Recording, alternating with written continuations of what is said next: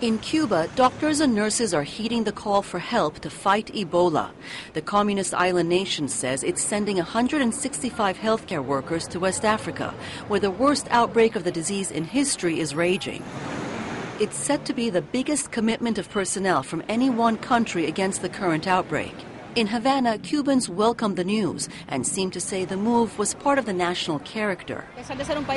Even though we have few resources, it has always been the step in the right direction and has always been good to help any person in the world, in whatever country in the world that needs help, because in the end, we're all affected.